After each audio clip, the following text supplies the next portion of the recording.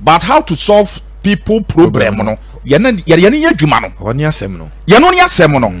preaching dia wo preach dia obi bible mu na wo preach wo preach awie e de be biem enipa na yare enipa na adwuma ase obre Jesus ba wiase enipa di Yesu achi etugi na chi nyina eye Yesu nsenkyerene emoa wode bua nipa what you see oji a wode ma nipa it's not about say be bible ma preach a kire because obi tie me obi o ya so de ba woni bible class en sofo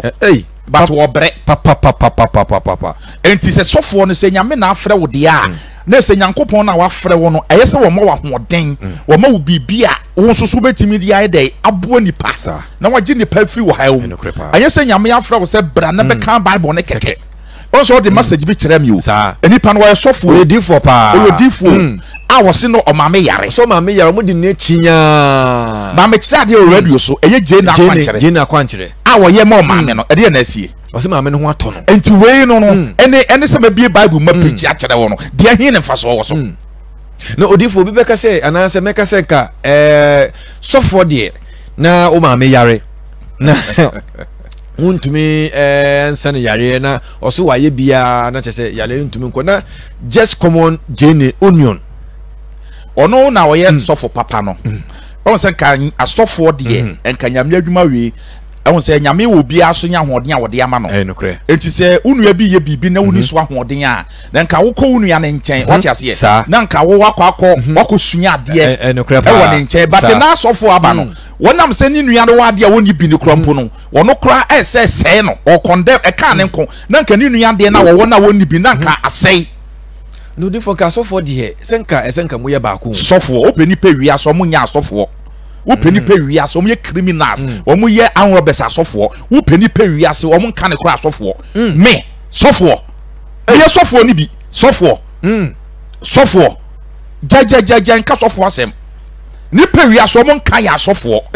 ni pe wi ase kunsum empapa mu otwetwa ni panantini e ya asofo I'm telling you because nyame adwuma ne say no obi afa ne say e business enti sofo bia na wo preach nyame asem no enye wo member na wo preach atra wo preach se bra but to collection wo nya tight wo mbo afode ma no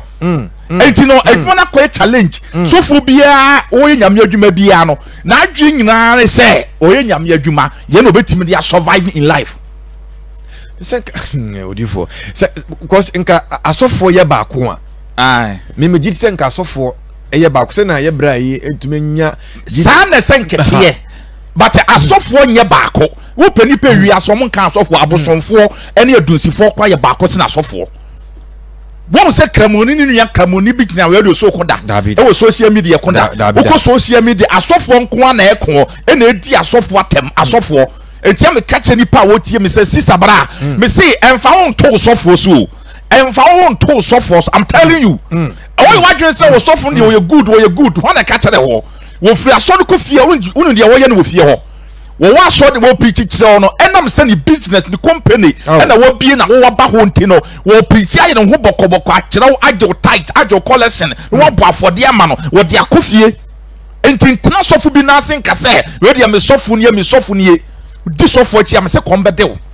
enti we na ye sofo papa what you see me kan me se na mani age pa o ma bi fra me fria bo chi wo se o tie mo YouTube o twa tekiti fra bo chi abagana wo so obegi 3 days wo me ho na wo sa back wo se oba na match se ne ma keke na wo back na nka sofo nka wonua bi bibi na nka onya ya na nka ukon ai wo dokwan so ba sofo ne kro aba wo nchempo kro no o se krompo kro abo adwene bone wo ho wo ya so na obi sofo kro abo obi pass man wo so dem so o ma hwese obetimi ya dog enim gwase bi ego ni mase what you say nka jam adwuma de ye nya sofo de wo no wonua ni bi what you say me de sofo bi won ni bi what you say e na me so de mo no sofo bi nso ni bi na nka enyia na nka e yodo we ko no osunya ne enya nyam adwuma na ye buo nipa what you say ye buo nipa but na me say nyam adwuma na ye enti no ye business ya sofo bi edidi enti no me catch wo praise obetimi egu asore obegu asore no obese de bia na asore nyema na senka Ghana kufuar Ghana mampani akufuado a wo ye Ghana mampani wo fa ni ministers ni nkrofo eye adwuma wano no wo mu nyina de odo eye adwuma apeja Ghana mampani ama na hini na yɛdɛ akɔso saa na nka asɔfo so nka yɛsɛ nka yɛ nye pagya wɔ nyankopɔn ahini ma hini ni kɔso bàtɛ na mo sɛ nyankopɔn frɛ wɔ biara asɔfo nyankopɔn frɛ wɔ biara yɛ adwuma no nti no ɛyɛ adwuma sika yɛ nya yɛ pɛ di nti no ɛne ɔboa ɔfɛ kyerɛ obi akɔ yɛ 2 months course sɔfo nyankopɔn twa akɔ obi amfɛn baabi a watase yɛ hu sɛ asɔfo ni bia asɔfo de ɛna asɔfo no de mo live life o hwɛ asɔfo no sɛ wɔ sɛ ne yɛ ba bɛyɛ adwuma no bi okotwe na okɔ school one pass no okɔ school kɔtwe exam say one pass no na ɔbɛhyɛ sɔfo mu because ɔmo sɛ sɔfodie deɛ na yɛ the cheap way abeto nya sika yɛ sɔfodie because wo sɛ odifo nyame sɛ yɛn ka no korɛ kwan nyame ɛfa so ɛma wo yɛ wo nyame dwuma no ɛyɛ different koraa fi sɛ ebi nsi I don't know so obi ayɛ bi da sɛ wɔbɔ mmɔden abɛtua sika putuo ɛwɔ FM station na wɔbɛtra sɛ no ɔka no korɛ wo kan no krote se unyi bi kra mfi mu se ya no nti ya no so na omo so te wa omo se me so de me kan no kra me boa ade nti am preach John 3:16 an kire no because me djuma me nti ase sa na djuma ne tie o last ma me be frɛ ya o se kin sana papa no ye djuma no o ye den kra no nyi sika kra ade ye watch ase obi a cause so ade a wo kire no ba ko kra ni wa enye no me nkyira de se me yi bia me kyira wo fi ayɛ ma me ne afi pa ba me pani pa almost 90 me say me chia de already so man for tifie om de business man bi so for ade a wo kire de na me so de adwuma wo kire na me so bi ade a na me so ma kire na ye magiska because ma me se ono not 15 rupa no so ono ne ba okotie do na akora no ko odu ba bi o na ma ne ba na san ai no on kire no so on kire no into odwun se wo ba fidie so wo ba kekan be yi menji sika free obi a ho o se odwun on tie ase se we ni nyame adwuma no o se se keni penimu a enka se ka etam no kra no nka ese I'm telling you pa me na me ka kire Monday to Monday me na me ka kire but ye wo wu mu no obetimi de abo nipa ne be bo ho so no na aka akiri obebeni bo se ka odi for Moses wo atata na me kɔ aw se si ya nipa nyame de nipa wu but nyame so wo ho de obetie mi na obefa ne be ya adwuma ma no sanete nyame nhyira pa onuadofo dia obetie na obetie na so pamu no obetu hanom ho no ebeye adwuma edi ama no ne kura de na me kasa ne kura sem de se unya na obi ka ne kura sem a kyerɛwa maame na anapapa na wotie because ne kura sem enye ize so obi be yi ni secret ene de bi kasa yes our secret is our power enye ize so obi be yi ni secret a kyerɛ saa o nka okwan bia se o kyerɛ odu bebia na wotwa so bra de aka bra sorry and oba na ne obe face no but sometimes me na ebi okra me na me twa no so obeso kyerɛ mu a ma hu say yes ade na o kyerɛ no se na etie nti umpe we na opede ji ne numbers no na frɛ no na woni papa ndi nkomo ka wo ha kyerɛ no amane e kyerɛ no asofo okra di hu adanse asofo edi adanse na sebe enye me no wa ye church goers we be say ye didi ana yada je papa no meso no na frɛ no na oni papa ndi nkomo 0244 456852 0244 456852 0244 456852 0244 456852 0244 456852 0244 456852 0244 456852 0244 456852 any day mo frɛ no ai bizia fa we ka ho ma me eno so 0549 744422 0549 744422 0549 744422 Facebook Great Power Ministry your Facebook live enti wo asem bi sabia fafa Facebook ye be kan ediama wo obi se odifo asem bi kire wadwen so a fafa Facebook ye be kan ediama wo na papa ama mu enchiremu na bibia ye kama ediama nto ba Facebook a ye Great Power Ministry wo search ya ye page ne ba na wa like na wa share page no diama ye na wonam fofo wo nua bi anya bi de etie saa so na ukọ YouTube a and so the same thing Great Power Ministry na wa subscribe ye page no ediama ye wo de odu ho pe YouTube wo de misra wo du ho pe de ade a ese wo ye nie subscribe page no fama yen miadoma no so sene de be ya yedi bibi to a entem na chese wonya da na wo so no wodi wa kwankyere bibia de afa ho no mesigu ho usua de no wi a na wafre odifo no be kasa kama na bibia ayeyi edi ama odifo ene no sene emre ne tie no me kasa me kasa fa ring no kwa ta mo ne kwa beso ye bebo modi afa ho kakra ring no e na radio ba ko nti no yan ko abede na na se nko ring no me kasa me kasa fa ho a me kasa me ko tentem so a ma me nka kakra okay amanfo bebre enima de ko nti o mo hye ring kawa bebre fa na say life but eya na nipa ntiase se adenti na okoware a ye wo particular ense bi ade kawa hye nipa ntiase say ese wo hu ade kro nti say adenti na ensa na wo ho ni nyina no se okoware a ne ye wo particular ensa ye kire wo ma ade kawa hye na chese se ehwehwemu no enu sunsun mu no yenim saa ensa na ye de kawa hye no yenim dwumadi a ye dey edie saa pepe hwe saa ensa na ye de kawa hye no eye we say no sunsumu no entini no hu doctor for be che say e fa ha say saa ebe suni pa akoma wakoma ye che say mo hu say saa ensa no e wodo e yakoma okay saa ensa we no bibia de ring she bibia de ring ni she wedding ring ni she wedding ring no ye nto mo chu so e de ring ni she no na say e wonu dwumadi a edi saa na ensa we ni nyina so wonu dwumadi a edi odifo me sere wo say nka e be yanka ye nsa 5 no enka eni de mu akyerekere nsa bia ensa 5 we kokromoti kokromoti ena we ye akyerekere kwan we ye ensa hene ena we ye aware ena we ye akrobeto ketwa no kotwa no akrobeto akrobeto adendia ensa ono na ya asase ya akrobeto na ya asase ya ono na ye abrewa okay ono na ye pani a obekwa aba beto no wote obe chinchina kwa ba ono woto ona ya asase ya ona manfo fe obi fe no ma respect oye mama wata I'm telling you yes saketwa no asase ya esa mama wata ma me na me ka kire o enti so wo ring wa ha wo ma de kronti a wo hye na wo de ahye yes saketwa no no musa manfo de ball life papa especially obetumi a share ring de ball life but obi a wote ring ni sha ene ensa na se no ono be challenge you se die nti na de ring na hye ho no na je se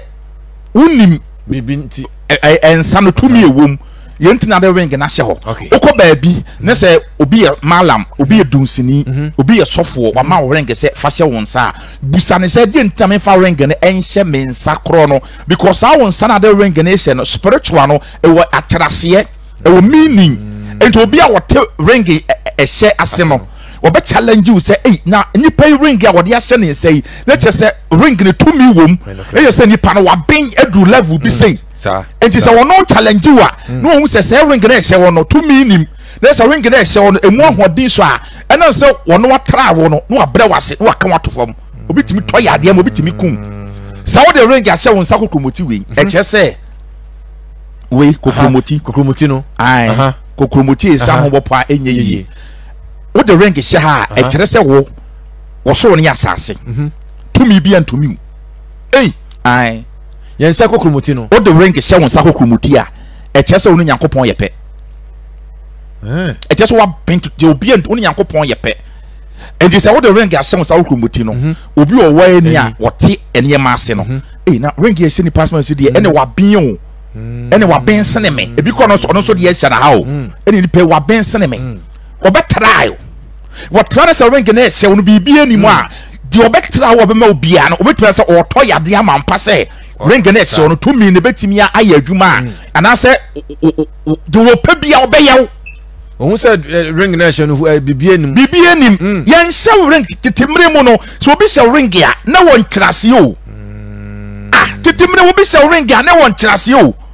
una konfo ni tna akonfo na adunsifo eni asofo sell ring no sofo sell ring se si e be se bia aduro wom akoje bibia sem because yen sell ring keke ye wo honhom a omo sell ring wo ai there was spirit here almost sell ring send your nipa ye sell ring and your home almost sell ring or and to the ring is sell sa hunu adentia o the ring na hye and hunu won sa na wo de hye no adentia wo de hye won sa so what the ring is emra wunim entiase emra wunim nimdie e wo de entia de ring na hye wo bia wo sunsun nimdie wo wa ani no a wo te ase no obetimi a challenge wa sell. Hey, and then no, and then man, for ya ba, and then no ring shana kwa life. You know, tin and never since you answer we. Yes, so we say, we are church requiring a church requiring. We and so we say, what the ring is showing, so we are spirit ya or share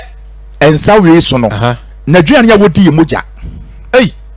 Yen Satana de Biaro, you to know, especially in a very powerful a power at church requiring. What the ring is show her, a just a woman, what's any packine. Which any part game and you pay a cine pay ain't a very powerful a demon and so we would ring is shot the Facebook never should be because the channel just a win here papa because in the ring by in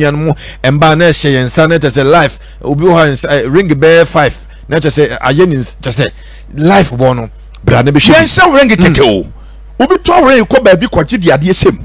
hwe obi tovre ko ba bi obi aya dem na se no wo so di o ring se ni pa no so ko se bi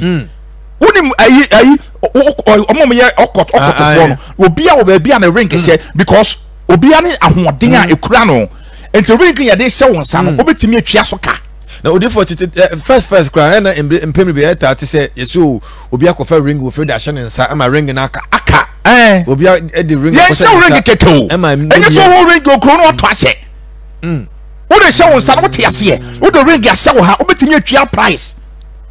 So obi ya ring ma se fa show on sa. Busane se dey tnas me fanse me sa ha because the ring show on sa ha spirit no o demand moja na aduane die moja wo yo brafo na mu di ahemfo tina o mu kum nipa spirit na ne die no no ono di moja wo ye demon eya cheche kwan no me na me ka kere wo you very powerful papa with the ring shower so ko be ring man shower you very powerful but busa say ring na do shower ha no obetimi atwa ho ka obetimi because a demanding moja I'm telling you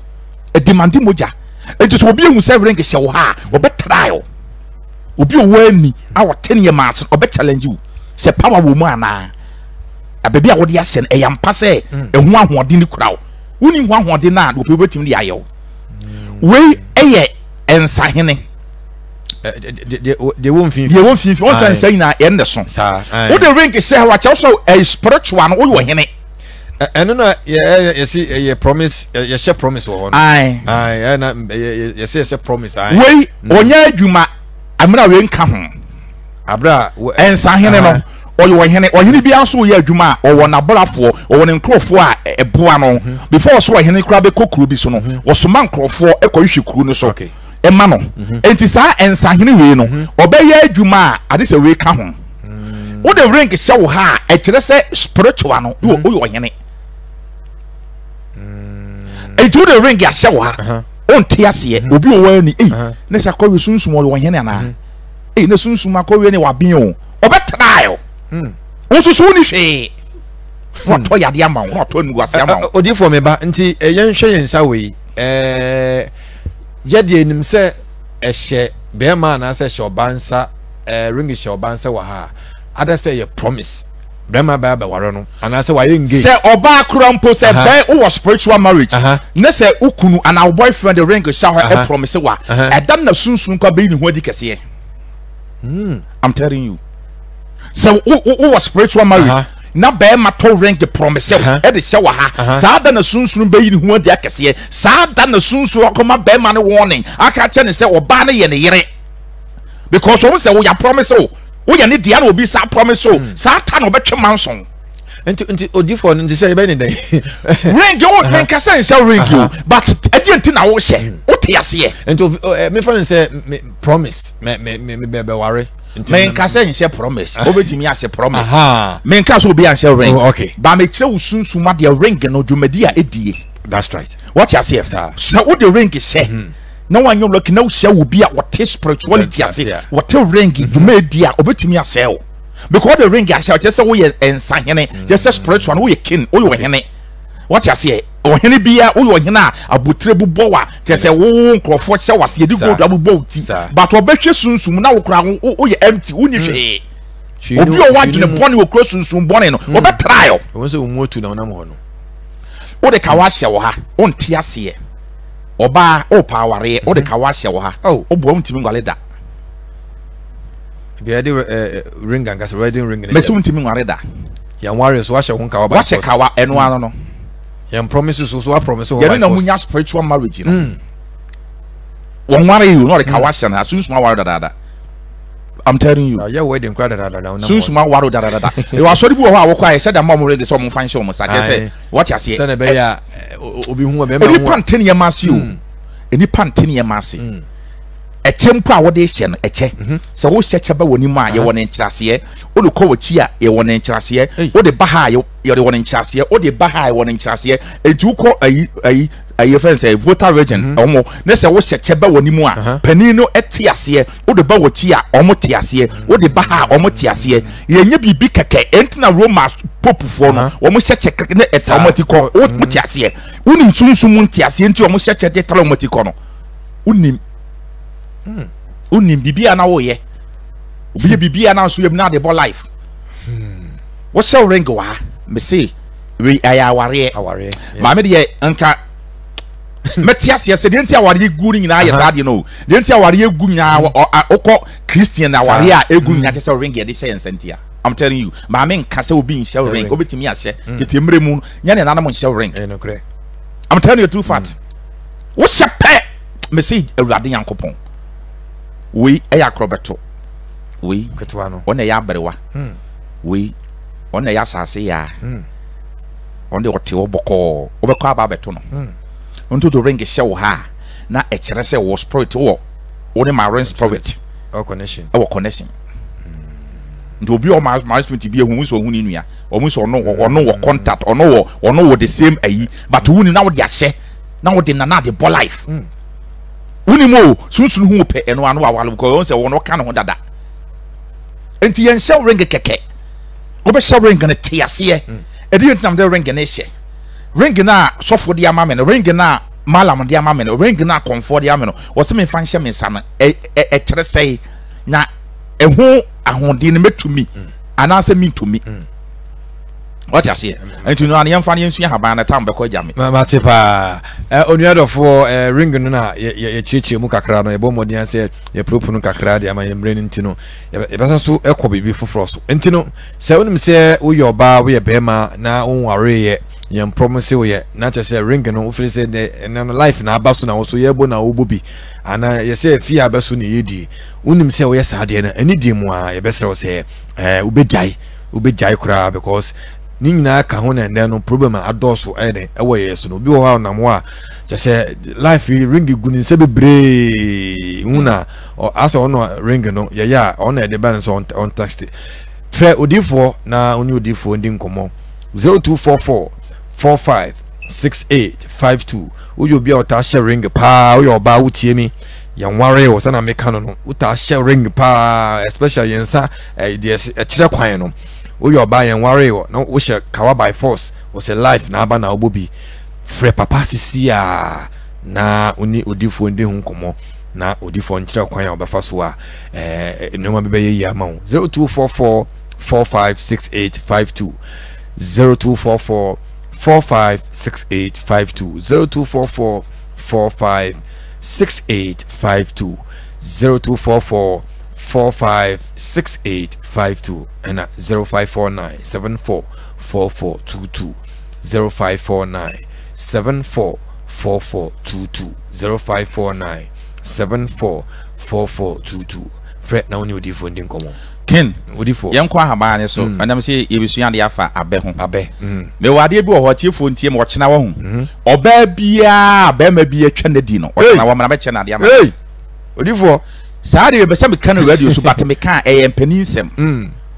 oba bia ba ma bia he oba wo tie mi aba ma ne nada aba ma na nware no wo kyena wo mra ba ma na opa me na wale ne force openso a me ma ba ma no so waji ade oba ma ne ho I'm telling you odifo me say oba bi abema bi ni na da abema na reject no na wagya no no a wo brand me say so ope bema na me so wo kyena wo mra me kyse na de ama na ye ama bema na ware ne force so wo mpe bema na me bema na so ma na de force odifo ebia na oba no sabio bema ne wo no ni suban be nyi me say wo ba no so ope bema na no wo suban ye wunu kwa na ka kyerɛ wo mu na bema na suban ye wo oba dada na wo oba wo twena dia fe de wo guys wo ja life ama no bema na enye me say oba bia me say bema bia twena dia bema na ope bema no so wo bra so won pe be man krompa mema be man na manade force wo kyena meche na de ade ne wo ba na nkasa ne ho e wo ne ho patonim meche na de amana ye nya sa wo ba no krompo so obi tie mo wo ba na ne kunu bra ne kunu nya adwuma wo ba meche na de wo no nkasa ne ho aye wo ya ade ne wo no nkasa ne ho ne kunu be nya adwuma ye na odifo what about ye mema na mema da bi mema nka ho oh ade ne wo ma ho bi no oh odifo na say ye bansa so dia na wo sisi da be mema sisi ma dodo oh dabi sani mema sisi he obi ba me nchen he wa wo be fo na be ma na gya no akotena buchi so onye oba foforo na nkura ne se nipa na chi na woton ade woton ayi ye fe ne say awiesu e wo market na wo do ba foforo chi wo ba na mo na akoda di na chi na wo bre na be ma so nam e bo prema e pe ma foforo odifo ma bi so nye o me se wo ba nye kura wo ba nya wo nye no be ma nye 100 oba de 20 odifo me se odifo de me na me ka kyerɛ ma pa o me se me na me ka kyerɛ me se wo ba bi a wo tie me me se wo ba bi a wo tie me be ma bi asisi no be ma bi etetee no woni ne kru na tie be ma ne tetee no wo de ma asɛm wo mani nya asundwie me se wo kyena wo ba ade bi wo no wo ba na nkasa ne ho me kyerɛ na de ama na ye ama be ma na ya akola wo nanim that's right Some kind of show. Henry, where the was sempa. So I am a show. That me producer then just say oh so show me. Ah, show me di. Na me azan ne girl be to come watch na dia. Any wo because ade a match no hu e wo ba na nkasa hu make sure na de na wo ye pe. I am telling you a secret ade a e wo ho but ni panim a secret ade pa make sure wo ba na wo ye pe me say be ma wo ye del ba ya koda. Odifo me as now oba ba ko me che wa de betim de aye me ma be 10. Hey. Odifo wo say enye odifo we de enko be fufro so de ye enko be fufro me so wa kire ba me che na so e me say me che no radio ah o de I don't know dey me ka ma so me che no radio so no oba pesa wo gi me ma be 20 kura me kire wo me producer am for you mu show mo pesa wo gi me ma 20 kura me kire wo kina oba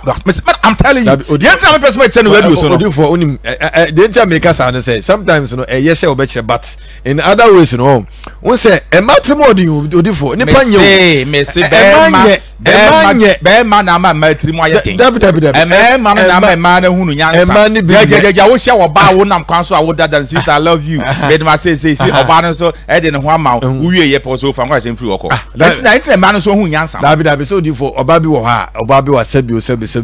oba bi wo oye good wo sabia mpaso but e ba no real life ah me say wo ba bi a wo tie me bia me se wo kyerɛ no pa me se wo ba wo de bra me nkyɛn me kyerɛ wo ade na me kyerɛ wo sɛ ye e wo wan kasa wo but wo ni me se be man se dai obeya akola wo wanim be man timo odene wo nya sika wo ma wo kɔ adwuma konya sika wo ba wo so wo nya sika wo sika ne ma ne mpanafo di me se wo kyena bra me kyerɛ wo ade ma wa ye I'm telling you be ma bi no wada wo reject wo do ho odi aboa be ma bi be ma na reject me se wo ba wo kyena bra me kyerɛ wo ade ma wa ye me na me ka kyerɛ wo a simple thing o ade ne wo wo ba ne ho but unim hintasem hintasem nyame adom otra bomodia na ken ma me fa tam ahani ma fa haban ba ko haban ntoto okay ai abe na yesu ade wo ho na me ne abresa ai o se abe ye ade bi a eso mfa so doso na de enimu ane se bi ade ya abe nkwan na ebi ana ye de ye di we nya abe o dabda we nya abe we are flowers bi we nya abe abe ye very powerful ade a spiritual na wo enipa da sani nim kinhwe obi tie obi de ne ka wo so wontwia wa ya nipa no so wontwia obi de ne ka wo so wontwia on sori ahomache 330 on ko ba bi a abedua no wo no on se ni nkomu no omode hozana no on te makomako 7 odu abedua na se on fa coins into abenase coins baako na won te hozana ha ababa ne 7 oba omo ne mesh te se ne ma ne bo mesh no on se no mo ye ne sei no omo ne mesh obo ne mesh na da bi on tie wote haban ne 7 na wo hu on fa red pen nipa na ode ne ka no on tro ne din engu 7 ni nyina so red pen nipa na ode ne ka no on tro ne din engu 7 ni nyina so owi a omo ne se mesh no omo 7 ni nyina te se mesh obo ne mesh na omo ne po ewa ano emfinfin ene eto yes e po ne be 3 mama ncho on se me ye pin enti obebo ne po ba ko ano sei no abo ba ko nso emfinfin sei the last one waja se no asa ba ko nso wa ha 3 obopo na wo se nipa wo de meka me kyekyerɛw ba bia wo biara fam sika bere me enye sa ho ntoda me kyekyere wo kra me kyekyere wo nipa dua me kyekyere wo so ba bia wo biara fam sika bere me enye sa ho ntoda wo kyekyere poni miensa wi a one de anajo nipa nyina da no won soja no won fa aben na wakyekye nipa no won fa ntum na nhye. I am telling you say nipa no so wa ben say day wo se won wo se wo duro say day won wo se won de bibia ntumi no bon say no ho dere be dere no I'm telling you hey me so no ho dere be dere no ba bia wo bia ni sika be bere wo so kyekye ne kra me kyekye wo kra me kyekye wo nipa wiam kyekye wo so ba bia wo bia wo nya asomdwe da uwi a obo ne pomiensa na anajo obi ada no soja fatum kake wo se ade na yehye no ho hyehyew wo ho ndarew ba bia wo da bia ntumi nada be se nipa no ntumi nada odu sika bebrɛw abe na ntumi ye wa be munti a Roma fo ye ozan na omode ye no wo de konti Jesus Christ ye ozan ya de abegu ho ma ne nante so no unim spirituality abe na we so oba bi tie me na ba obi gi ne kuna firi ne nsem oba bi tie me o obi gi ne kuna firi ne nsem wa ya wo ba ne so ye stubborn on fi be ma no so ni mo ba ne din kwa de no ano no on sori ahomache 330 sa enkwa abe no ho on te aben Hosanna no ni nkomu miensa wote miensa na wa hu on mon mesh am se obo first one obo ne mesh na ma menchi ade onye se obo ni pose no wa hu ma mfa me ye pins nje on se obo ni pose ya epo no nya onyanka po ni siye on se po ni nie tokro wa bedam sei tokro na beda epo no mu no wa hu tokro ni sei no na wabo wo ba na odi ni kunu achi no wabo oba ni din 4 no wabo ni kunu so din 3 wo se wo ba wodi mi kunu achi ene me kyekyerew me kyekyerew ba bia wo bia me kyekyerew kra me kyekyerew won fi mi kunu achi a wa hoto wunya bi da me kyekyerew no wa mia pon mu den wo mia pon mu den a wo hu onko pe emako asawofo makoni bi amaku powder no on pe bi no on fa ngu bottle mu enye san so on fa ngu mineral water bottle no na won fa ade na wakyekere no a wabɔ ba ma no oba ni di no on fa nhyem wodi nhyem a wo se senya makoni hyehye no wo sa wo ba de bia obi hu mekru bia ho hyehye woni bo mekru so pe wo ho hyehye mekru kwa fa wo fon so a wo ho hyehye wo ho hyehye wo sa ko so gya mekru mu na manakɔ wo wi a wodi ade na sema kuro obon pae no no o siria no onkutu tun kwanta 9 for janse no onfa hye ho eno ano no wo wie me se se be ma no no oba na nanim ni nanim nhia wo ba no be hye ne san ho be da ne san so gya be me no abe I'm telling you from on to jana to aso ha abe oba no ananse ni pakro no be hye ne sa se wo gya ni mu great power ena oti yen kan na anadwi Fred Odifo na Odifo ending komo ewo 0244 456852 0244 456852 0244 456852 0244 456852 0244 456852 0244 456852 0244 456852 0244 456852 0244 456852 0244 456852 ofrena eno ai busy na wa frɛ we di aka ho eno so 0549 744422 0549 744422 0549 744422 Ufra uni odifo ending komo everybody nse obi bia into great power odifo Moses and our team kan watchana no pehia me ewo amasa my tobu to usi afre na yemra me fa amen Ken odifo obi tie mi wo na ope bambo pa ope protection pa onko tete abenko mu no sa on tete bebire abetwa abenko mu ba na menche wade abenu nkomu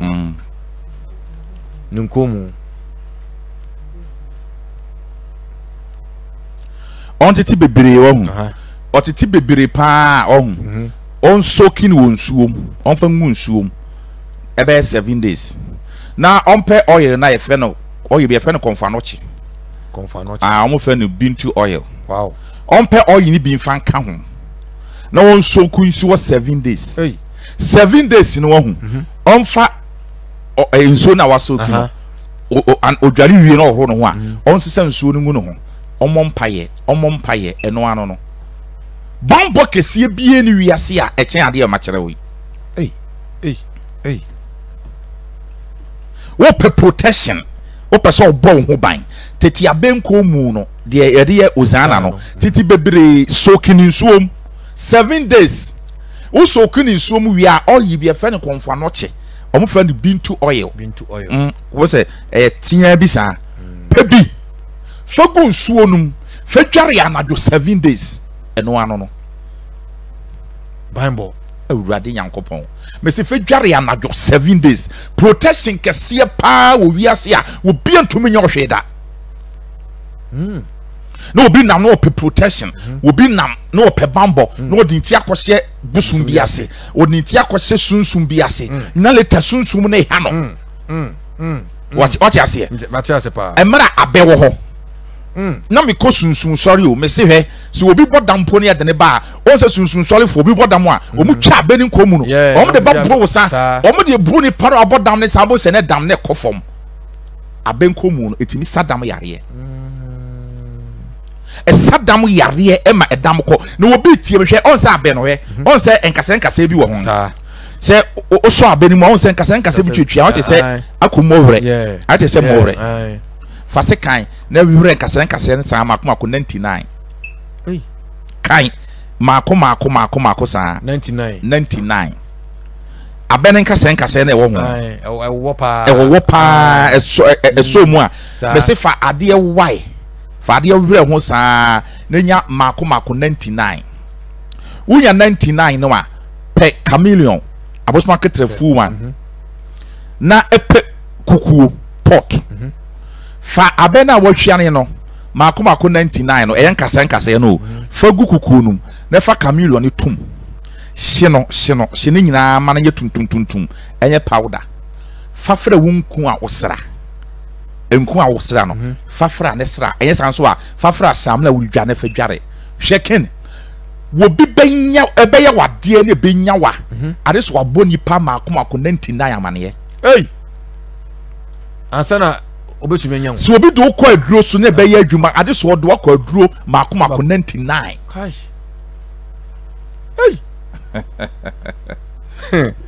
me say wo rare emobre no se wo se abedon uji ne aduane ne fi ho a ebeka ayiwe mi no won se wo som kura na se ewo ho se ewo wodan won se wo som ebe wo pa I te say more no I te say ntiatia bi sa no rare on so the second kwa bo rare ne sa na kai mako 99 per chameleon abosoma ketre fu wine fatum pe kukuo kuto abi fatum hine nyina enhye ebehia ye powder eye powder afafra wunku a wosra nya san so afafra samna redwal ne fa dware me sei so obi banye wade a amena nyawa ade so ka kise ni pa mako 99 oboni pa mako 99 amane ye so obeye wade ansa ne be adwuma so obi do ko aduro so ne be adwuma ade so wakọ aduro nko mako 99 me na me ka kire o ansa na obetimi akọ aduro so mako 99 obetimi ayo obi bone aboni pa mako 99 amane ye obi tumi nya wade da I'm telling you me na me ka kire wo wo de franku na wo de sra ana wo de fra wo sam na wo de dware a eno ano a very powerful abenesi wo no but nipa nim nipa enim na nipa enam enipa hwehwe ade enipa nam obi a wo yira manfo an magu o mo yem chese enya sem kotoa wacha se ade kakpade bia chese nipa na pe bambo bia wo pe ba bia wo ne nam a abade we wo ya eno ano no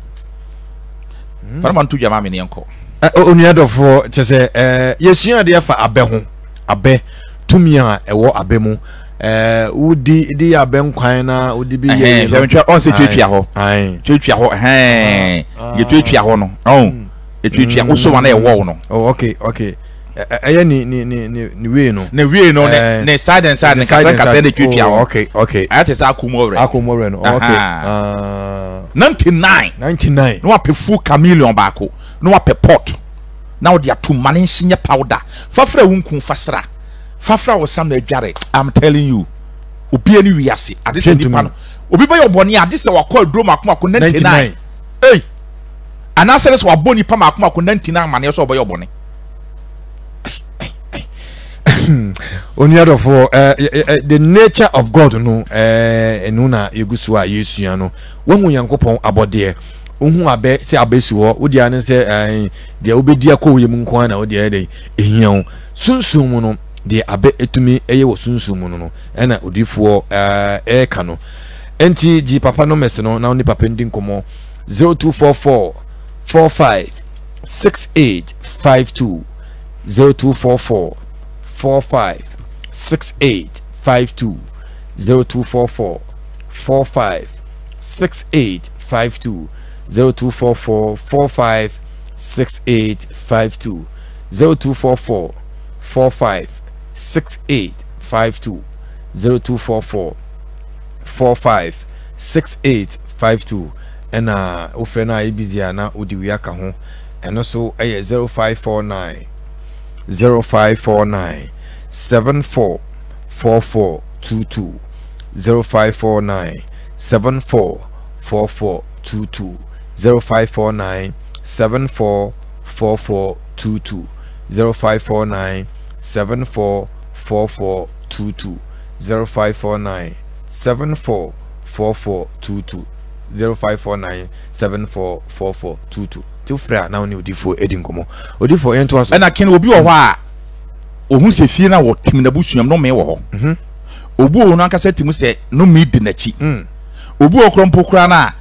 nipa bi aka no me nsem bi atone so kai obi adome no obu o tun se busuam na wo firi na busuam we di ya o tun se case wo fie wo opese o yi ne ho firi mu na me nhyere no ompe praye de pra no on se praye firi abem ai efie de no ompe makomako 7 na ompe abenko mu no oziana de no ompe no so makomako 7 ompe haba na efe ni sunsumasa no onfa nka ho onkope ensu etene onsa ensu etene na onfa prayer makomako 7 ni ngum onfa abenko mu no makomako 7 onfa nka ho na onfa sunsumasa ahaban enfa nka ho wo de ka ho a wom twa bode nya na dwan no onwura no on twa bode nwura me yensa onfa de na waye no egu ensu atenum no onfa nsu oba 7 days ne so a obegina bode haban ne so 3 ne so obedware ne saa anajo 7 days me se wo dware ne 7 days na kasi bie woni fie e woni maame achi ni papa achi na busuam asem no bi obi aka che no bia abreke no ano no hey odi for Mr. Nyabotrama me ho na sisima mbiem because me say osofo kra ka cho say ho breaking case osofo de brofo case so de ato ho breaking family case breaking ho case wa break ase na wo bre enye sa ne te wan kasa utumu se no me bi di wabrabo achi wakwaya dem obi adome wan kasa utumu se efie na utumu no me wo fie ho no me ye ebe ni paso me ni pabo bra nye yie wo ba bi tie me a ne maame wu mienu na wo ye no ya nware no ono so so ne nua pani so awu mienu ya nware no ninu odi akyire so awomienu yanware no ono oba ne kan hu say ye no me bi na wo fie ho na ye saa ye wo fie bi wo ho a be ma nye yi oba ne ye yi ye wo fie bi wo ho a che se enipa nche e wo fie ho ye wo fie bi wo ho a oba nkwa aware enipa e wo fie wo nyina oba wo saa aware ni ho obetua wo se no abusua we ni fie we de no me bi wo fie ho no me bi di mabra ba chinta me bre wiase me ye bibi enye yi osofo abo deliverance o hwe wo yira gu so wa ma oti ko nyina abofo apapai enye no ano enye no no mo ye bi akama me say abe pae na de pra tietia no tuma ko 7 na pe abeni nkomu no pe 7 pe sunsumasa onu sunsumasa ahaban no tibika ho kosa epunsuo wanya punsuo apensuo etene okay fania meni nyina gum malinsi wo be 7 days fani nyoma no de ni abegun nsuo no fa gun nsuo no nansi ho soki no 7 days opa bompa ye wo so wo bedware ye twabode ahaban miensa fa gu ho gina so de bia wo bedware a gina bode ahaban no so fa nsuo no horo ho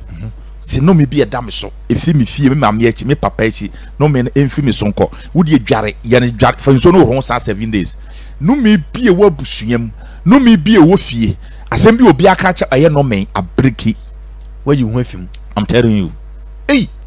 odifo ade we won na nipa bresa no se nipa na enim wiase na make no hu eye me ka che nipa se problem bia no solution wo odifo nti on se brode we brode na eda ho wo betwa na ban no miensa eno no de bia wo betwa agina so adware so wotwa we na wo twa da ho agina so na bode wo dware bode so a last me kira kwanche ken wo gira bode so dware a titemre me na na muje tu obi a ye twa bode to ho na na muje no betwa muje tu pass wo ba na muje tu no me se twa bode to ho fa ne traso no muje na twa odifo me kira se wo brode na e wo ho no ni wura se bi na me ka ni wura no de bia me fense enne me ba be ye a na me twa 3 gina so a wo ntwa biem o me ntwa biem wo gina so dware afato what I say anwumre gina so dware 7 7 days me say okay no me bi e daw so wo fie no me bi e daw so wo abusuam asem bi obi aka chew eye no men otimi tena se tun se won kola brem kra no obi ka che so bebre what I say obi domain wo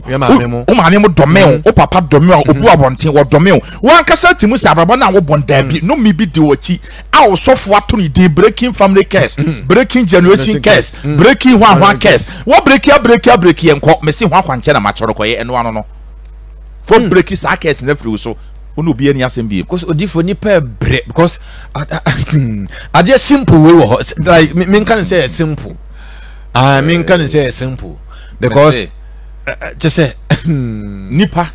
nima ye nim ti na ye bre powerful me ya me ka che nipa say wo hu me bo mpa ye pa o ba me enye me mpa ye mbusa bibi fi nyame ho because bibi nyame a me nim se me fa ade o yesi amaye what you say bi me yare a me se me ko fa ade o yesi a me ho ato me me se me fa ade yesi a maye enti no ade na me ti obi am ka se obi bo mpa ye a eye ne problem no onim de obeye an ho beto no ntino obo mpa ye because obi obo mpa ye bi e solution ana me boa no kure okwa so na obo mpa ye o problem na wo pe hu solution unim ntia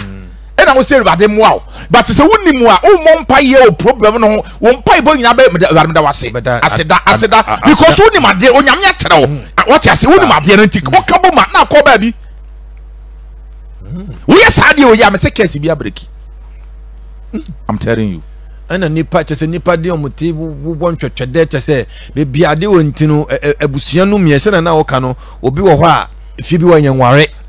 be ma bi wo ha efie bi wo ho a unye skadu be bia last say me fie abusua me fie nipa nya ska wo me fie wo ya akola won yem pa wo benyem sa akola won ya wo benyem wo say yefunu ko no asase yenyem me fie eni oma wusa awonko me say because me na ka kire me say na sika wo abusuan asanteman mu na wo pe ebusuan sika wo mu a na ye ebusuan mu e na me na sika ko gi awo what you say okosesan e de sika na gi awo eti mi fie de fa awo de enya de a kyese nipa bere wo ho kyese oda ye funu kwa na wanyim dada I'm telling you oba wo sese ya me so ye won yampo ye wo won yampo begem what you say enti se busu oba betom what you say ye de sikara kwaji awo abaya no me da fie ho se abusu awe mu de obeye ye nya de da fom what you say enti wo hu sa de na ebe ni wotimi break sa de achi wo afrim cash what you say e na ma kire no bro de ani abe me say pepraye de prafie no tumakoma 7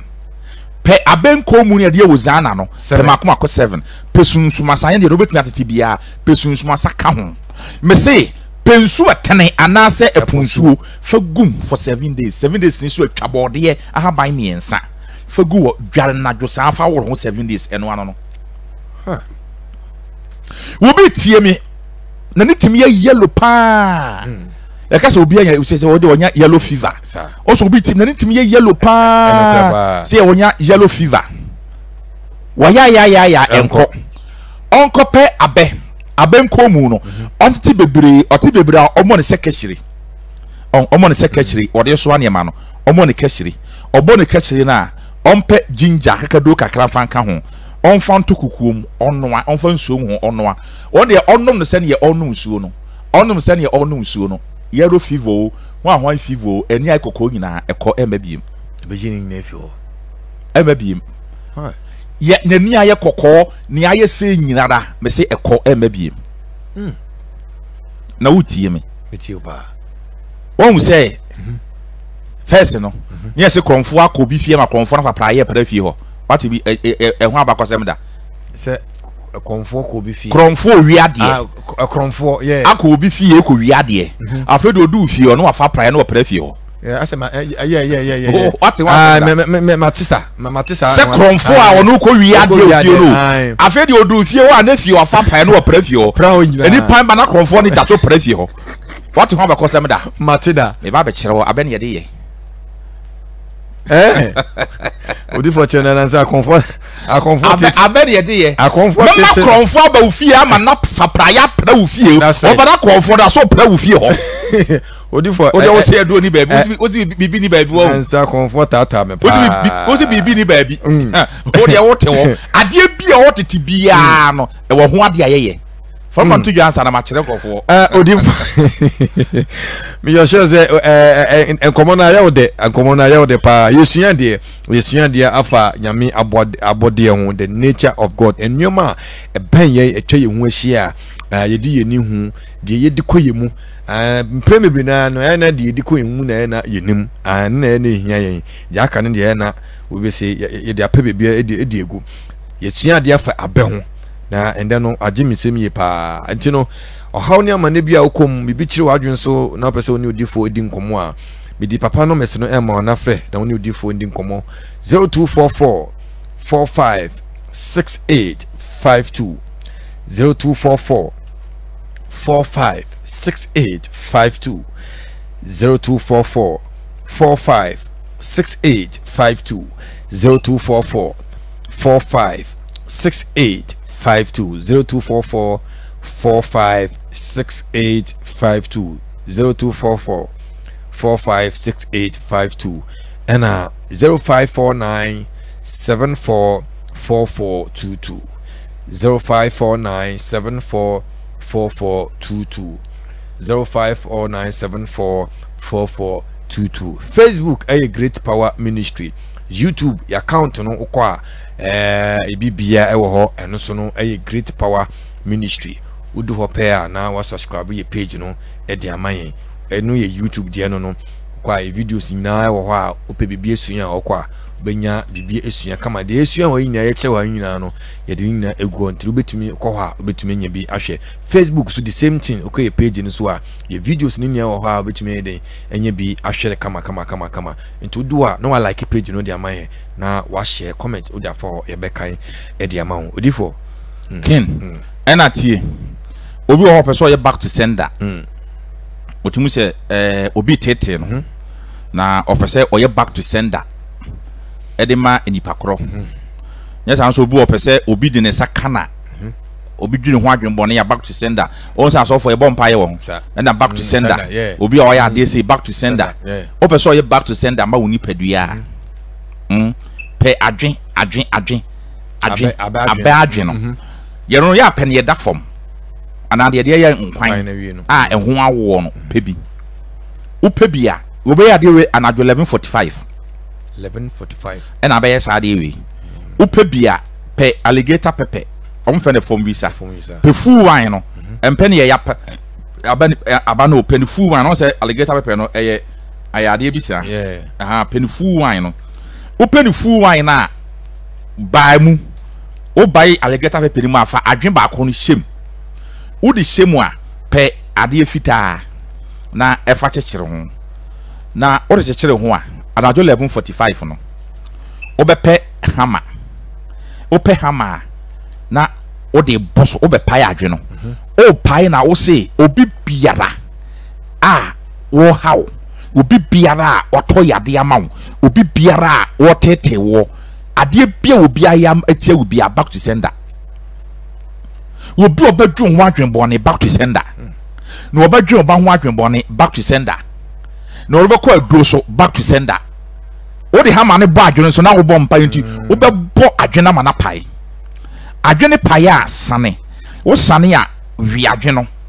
adwene wi wo wi adwene a adwene shares na aka no sisa na fagu ade tuntum mu udugu ade tuntum mu a soja fatum na nhye eno ano no back to the sender wo pese wo obi ya ade atia wo pese ade ne ko nipa no so back wo pese obi dwu ho adwene bone na return ne ko nipa no so your friend back to sender open back to sender e de ama obi obedwen bone wo ho obedwen bone wo ma ho obi a chese adwene wo ni team wo ho no e ya adwene bone no pe adwene ba ko pe alligator pepper full wine no pe mu e fom visa no o pe mu afa adwe ba ko ni shem pe ade fita fa chechere ho anajo 11:45 na obaye no pe hama fa boso o boso nyina wo so obi biara mabra ba mi bo wonim hu bi wo bi bia obadwe me ho adwene bone wo bi bia odem be ko duro so wo badwe me ba ho adwene bone ade a me pai no enko nipa ne so ni obadwene bia afa me hu bia enko no so pai no o pai na yi adwene we o wi adwene a me mu nsuo no na afa de adwene nu ana aka no pe ade tuntum fa chechere ho fa koto je manenhye eno ano no adwene nko na o de alligator pepper wo de ade tuntum o de alligator pepper no ne adwene no ene ade tuntum no nyina ko gugem na ahye that's right na hwe so obetimi ayade bone atia wa obi obadwe ho adwene bone be ko no so obi obadwe ho adwene bone biara abe back to sender I'm telling you uni padua adwene a wa ko ni maka de ne simple but on te ase adwene a wa wi akọ ni padua wa no so akọ ni padua no I'm telling you wakra be ye den pass ade no obi tie me opesa kromfo efa praye planifie ehun nya me pa odifo opesa kromfo efa praye planifie on tie me osi bibi ni wiase wo hu ompe abe na ankasa ni fruit no na duane no abe de ye nkwan no say ye abe agric say ye local abe bia ya abe ompe miensa aduane na meka hu abe na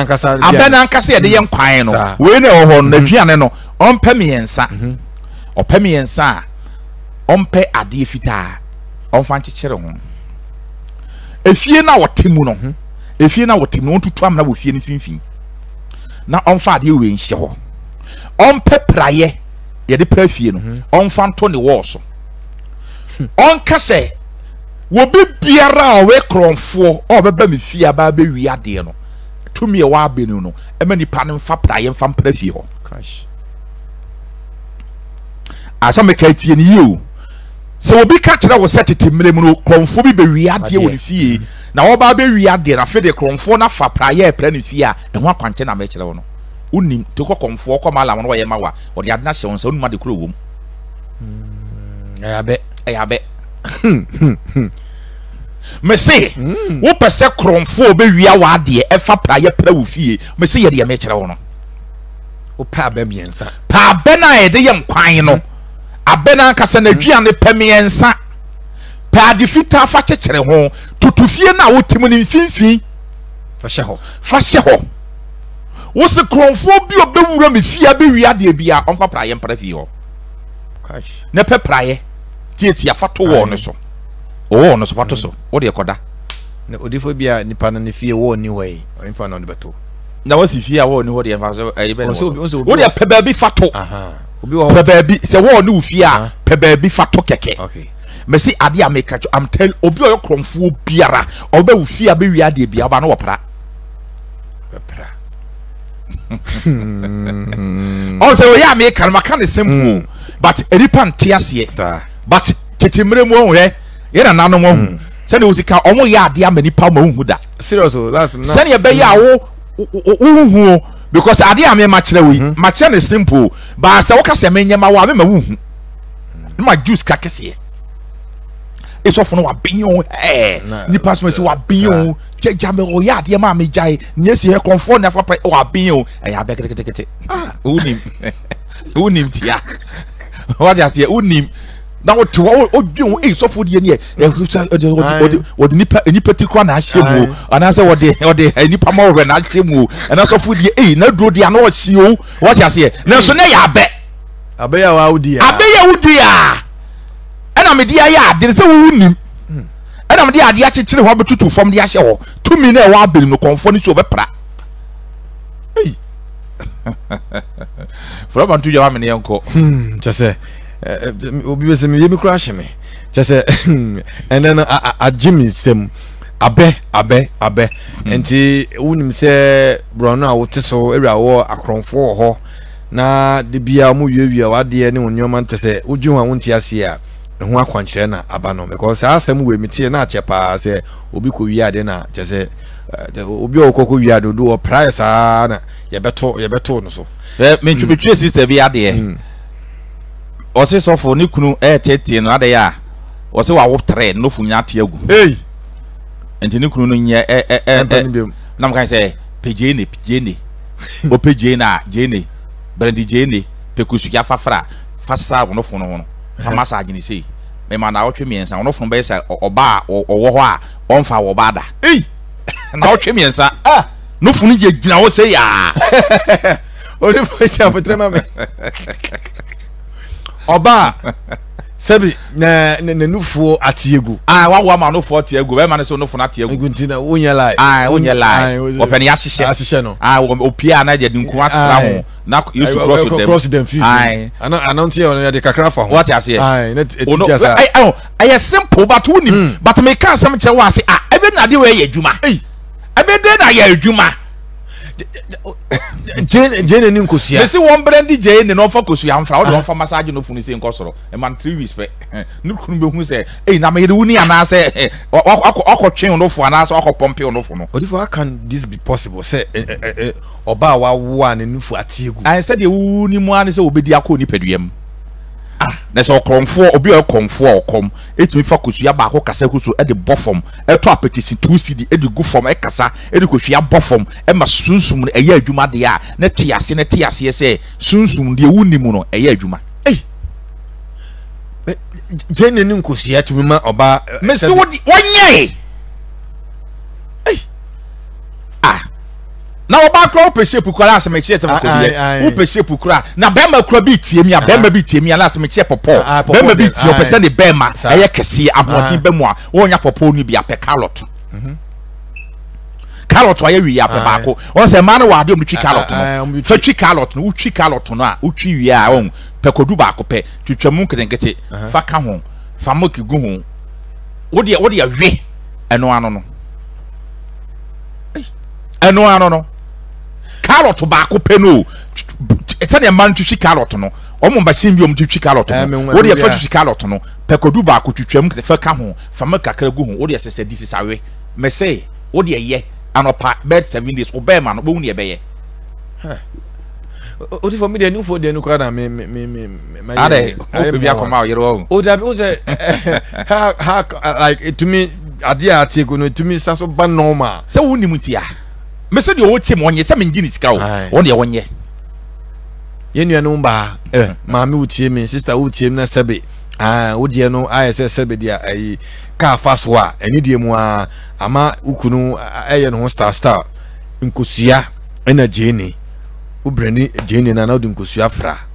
na wodi massage wodi for say omo 2 weeks 3 weeks wa be dia dance enti frɛ ji papa no mess no na frɛ na jimu enkyiremu yie pa na we me kra no eye me wanwa me kra na eye me wanwa pa enti frɛ odi for 0244 456852 0244 456852 0244 456852 0244 456852 0244 456852 0244 456852 0244 456852 and 0549 0549 744422 0549 744422 0549 744422 0549 744422 0549 744422 ofre na ibizi na wa freeway and so 0549 744422 and 0244 4578 Canon ban is 0244 4568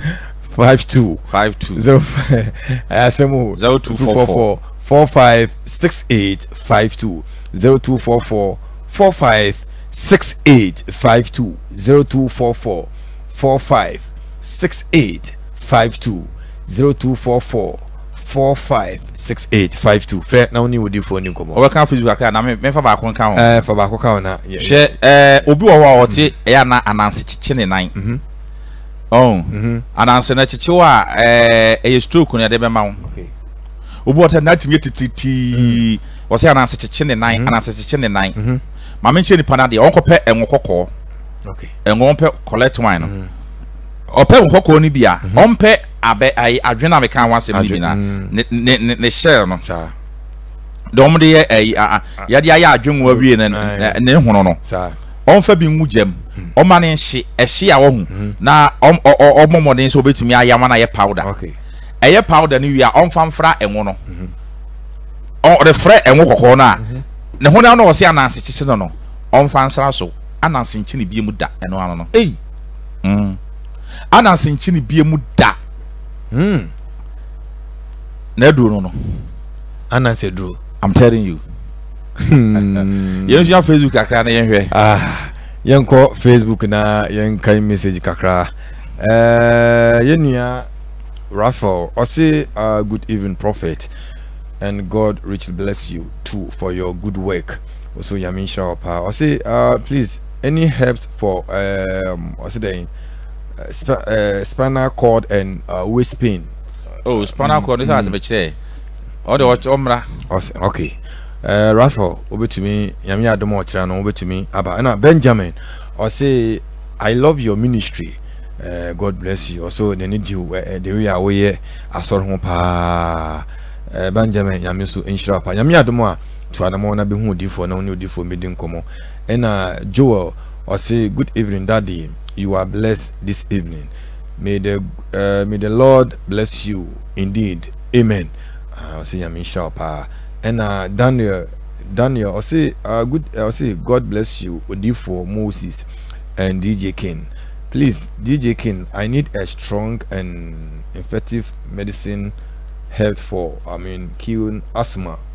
and catarrh. Asma dey say no do asma wo pay you want to take akawi adwekwa no no kakawi adwe say e na fe na asma plant no o say asma ne din no akawi adwe on ti no me be ko oh okay o de wo kakra ka ho ano no ono mu a che say na ofa hu dwane okay nti funny saying Daniel odi an say obetiti kakawi adwe na che say wanom ho beto obenno a no de wo kak ana nipa ntia say ya na aduro ye no hu eya mo no aduro abomodin se obinya kuku abenu anu wom kukuo ena aduro bibido so yemfa nche fridge yemfa nche fridge nti mesere nkofo beji aduro me ho no emfa aduro nche fridge okay aduro no bomodin se da bia be ka ne hye na yede na wanom aha okay yanto aso yenua ba Rosemary Asanto a on ye chese de bia no on ya na ewo program yi so a yaminshira Rosemary say God bless you daddy yaminshira pa na wisdom answer or see no also then good evening. I think somebody is an hour. Me we brought from no wisdom. And Abigail AJ or say daddy please, what if someone has promised to give you money and he hasn't? Can I do the same direction please? Direction bay. I do be doka no. Aye. That be say we because we be doka machere. Say me so be do car. And they say what you could dino. What yeah. And also on farmer. So your bear man kwa dia me say watch na womra. Ade am say me chere watch na man won ken. I very powerful. Say me chere radio we so hu. Sir. Ebi am ma me kwanti ya. Me chere ade no radio we so a. Odifo yen friendship free. Me say oba de betimi dia age member be 10. Odifo jijimba yin so dodo. Ye aseme yen nuamba yen moku yen we dey. Kweku Obin Jay or say congratulations for your hard work and hard work and support Mankind. As far as healthy is concerned, I appreciate you so much. You so much. Sano no or the buy Kweku Obin Jay. Sano no so the buy. And Kwabena Ben Abibio or say daddy please after plugging the leaves should one wave it instantly? I'm talking of someone refused to pay his or her debt, or one can take it away. Say bro for no anyway no can mention Kwabena Ben Santo Brabium we know some anan brabe hum na me kire na bra na obido ka no ho ame obidi me koye ye hwe o de me jajaje kra o ne wiase de dey on tena wiase asa yan ta many pensi e biemu Kanabo Mata or say may God increase his oil upon you to bless his people. Amen. Mata and achum I say oh Lord also the other buyer na Eric Ousu with the designer papa do for designer no I say papa this is your fashion designer, may God bless you pa. I can say Mata and Saturday on family me and Eric Ousu do for say Saturday but one diana travel ho na for nata de breno or the back sorry and promo BBC I'm for you daddy please how do I treat skin disease? I say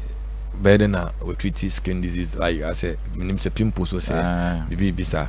on also need no and you about please my landlord said I should get out of his house. I want you to help me prophet I beg you pa just say if you read to the this guy na asana akalai no dey no or say we dey bo na pa answer na so aye intino odifo we dey we sempa and you bema ba ko say I'm done here. My stomach is ya wade bo ho nya me kire wa ho o wetina fi ure mu ntwa dan kada hey if you want if you want mebusa dan kada me kire wa o wetina fi mu forever o ne kwena me ka kire o if you want mebusa dan kada and your poma and if you want mebusa o wetina fi but I say ade wo wa enye o na say odi ete o kire na say obi di bedi bon but if you want mebusa face dan kada now to feel we trefe musa yeah Henry your poma what na o share it ho na e bedi nkomo o say about say I'm done here, my stomach is paining me so much odifo on pe banchi ngura ote banchi ngura on fan to na funu so say ya on fan to so owi a wonwe eno ano no obey free. Okay, Isaac is so say king daddy teach I say daddy teach how to get rid of green hair like a tree we no. I was saying the other Grey hair say grey hair was then there. I was say ebeko. Oh, once you know san grey hair na inshira o. Inshira. Okay. So